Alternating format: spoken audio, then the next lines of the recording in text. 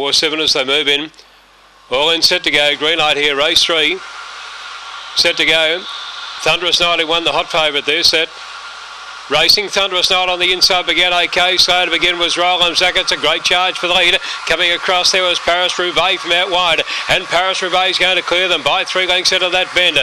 Over VBL. They were followed next on the outside by All in Wingate. Favourite not going that well at the moment. Thunderous Night back to 4th, and then came Roland Zack and Bradfield in the straight though. Paris-Roubaix is clear over All in Wingate the inside, but Paris-Roubaix beat All in Wingate. 3rd, Thunderous Night, followed by Roland Zack and then VBL. They were followed in behind them then by Mouth for War, and out near the tail of the field here would have been Bradfield pulling up pretty quickly in company with Frankie, and the time is around 24:43.